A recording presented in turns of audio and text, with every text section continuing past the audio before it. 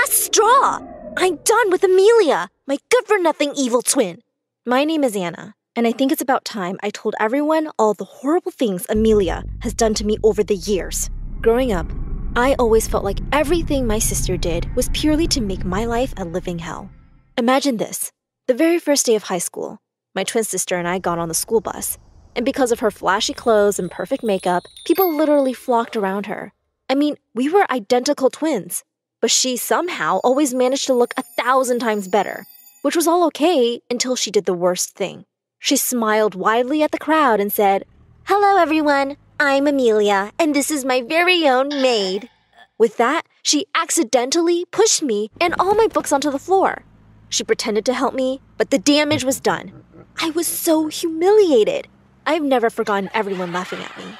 A few weeks after starting school, Amelia already had a huge group of friends, while I was totally alone. One time during recess, she came to my locker with her friends to make fun of me. But the thing was, she didn't really say anything. She just hummed back and let her gang insult me. I had had enough. I was ready to give them a piece of my mind. So I stood my ground and answered back. Immediately, she jumped in to defend me.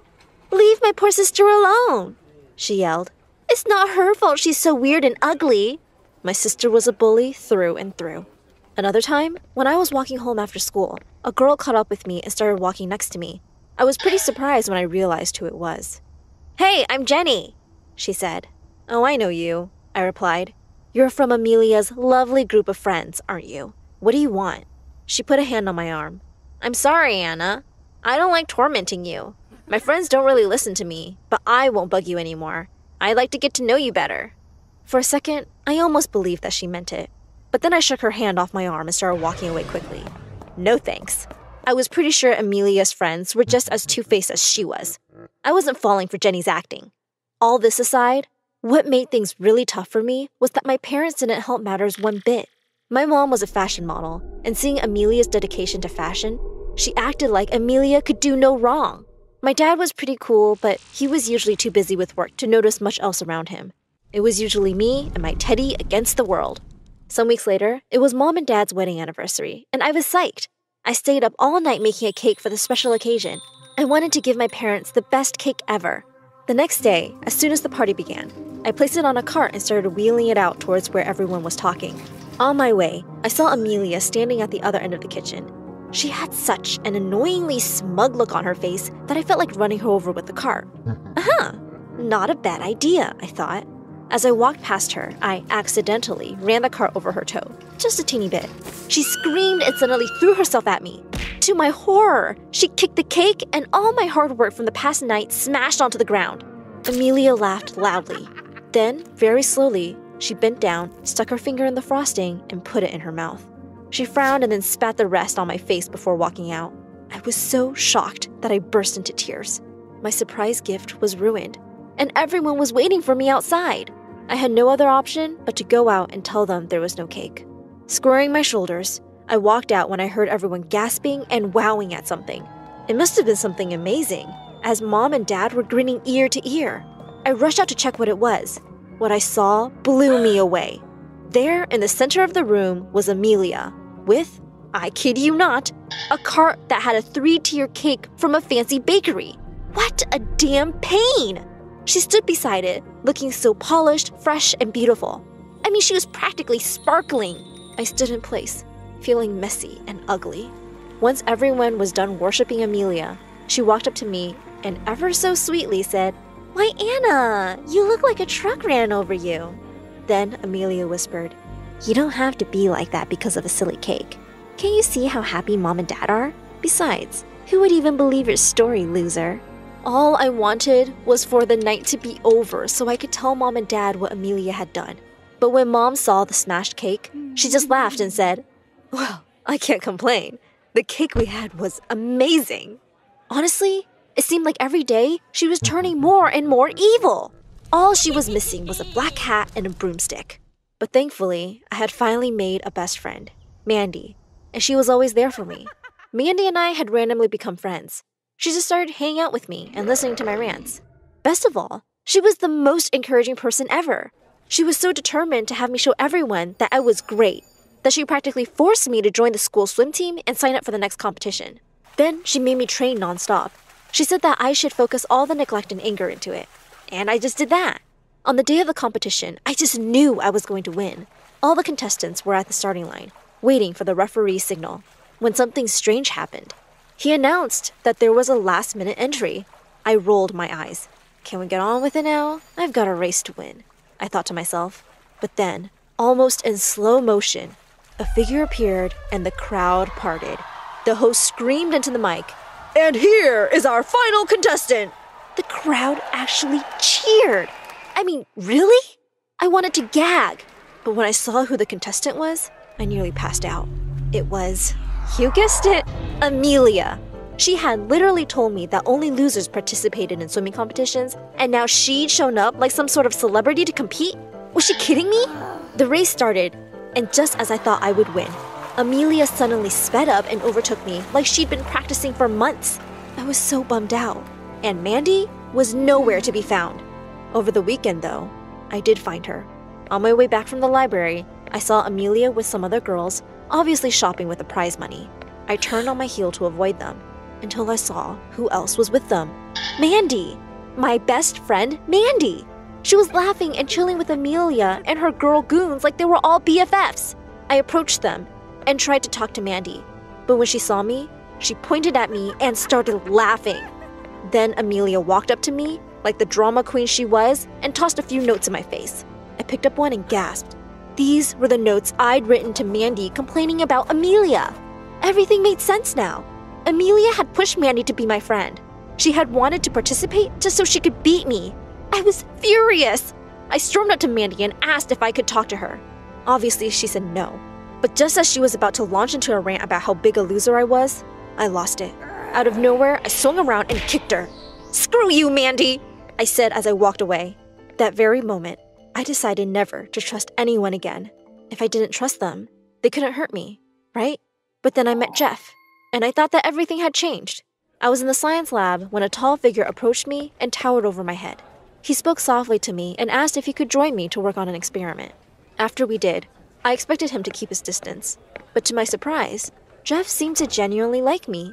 We started doing things together. We did our homework together. We became almost inseparable. And one day, as we were eating lunch, I looked into his warm brown eyes and realized I had the hugest crush on him. To my delight, a week before the school prom, Jeff asked if I would go with him. On prom night, I was beyond happy.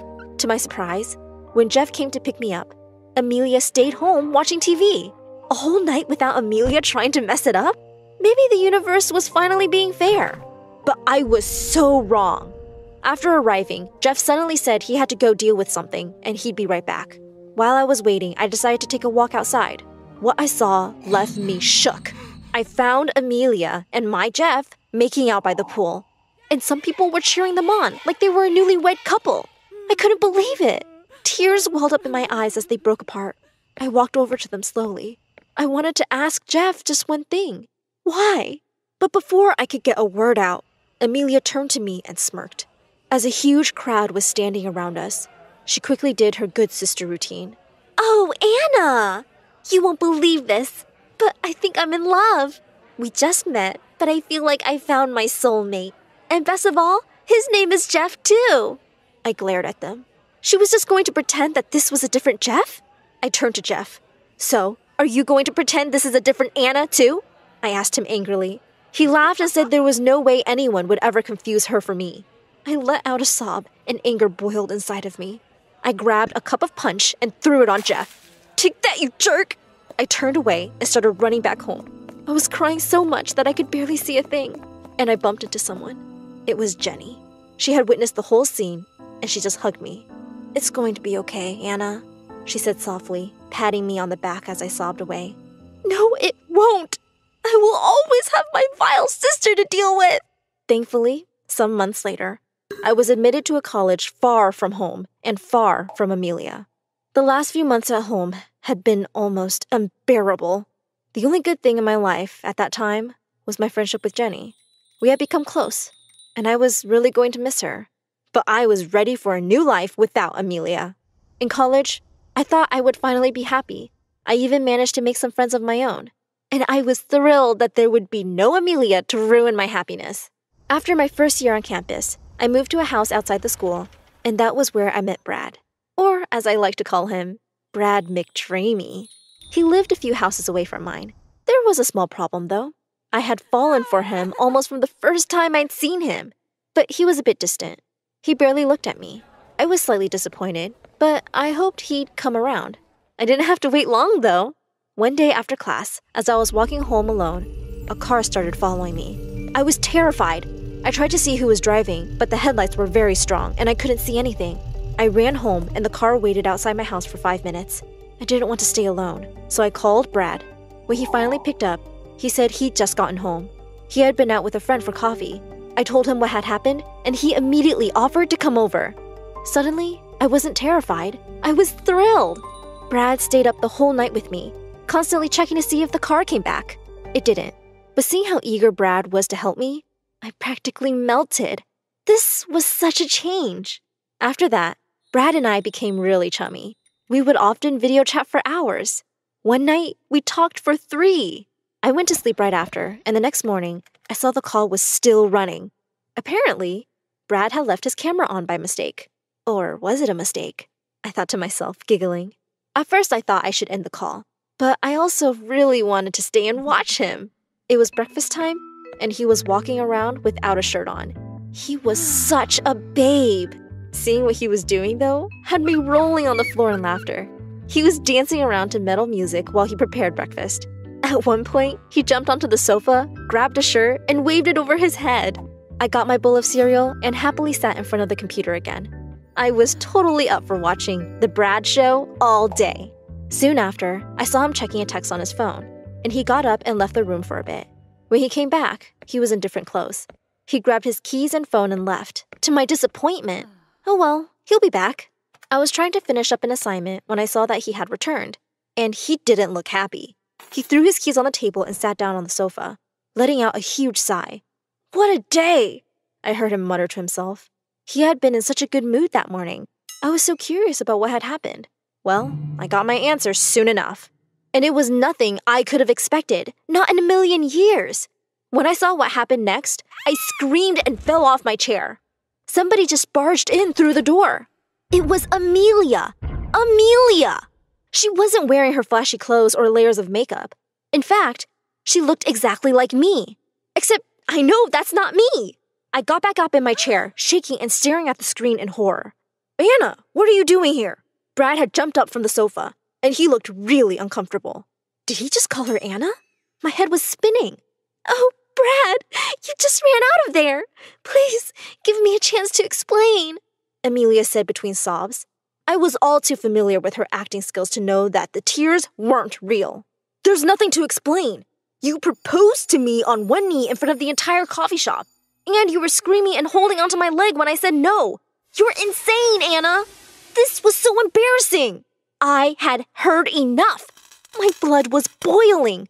I didn't even know how Amelia had found Brad or how she knew I liked him. She'd been pretending to be me and acting like a lunatic. It was all so over the line. I didn't wait around to hear what Amelia was saying next. I stormed off to Brad's house to confront her. To my surprise, the house was empty.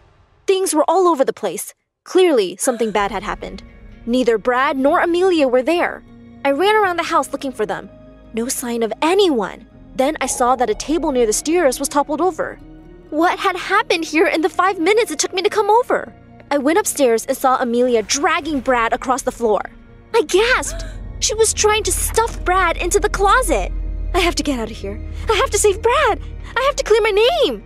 I quietly went downstairs and tried to make a call.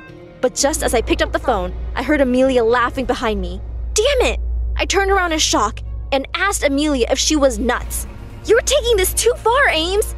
I yelled at her. I told her everything I had seen and heard on the computer. She roared at me. She knew the gig was up. Then, before I knew what was happening, she grabbed a knife from the fruit bowl on the table and attacked me. She looked at me with hate-filled eyes and said, I hate being a twin! I hate sharing, especially with a loser like you! This life and this world are mine, Anna. You can't have them. You've got to go. Then she jumped at me. I managed to get away from her, but she was fast, and she had me cornered soon enough. She stood over me, and I closed my eyes. knowing the end was near. When suddenly, the police barged in. Thank God! Apparently, the neighbors had heard the commotion and called the police. I was saved! It didn't take long for them to take Amelia away. Brad was taken to the hospital. Amelia was found to be unstable and taken to an institution. My parents managed to keep everything hushed up. When Brad finally woke up, he looked around completely confused. The minute he set his eyes on me, he started screaming in terror. "Get this mad woman out of here! I want a restraining order! Someone help!" As the nurses rushed in to calm him down, I sighed and left the room. I don't think Brad and I will be dating anytime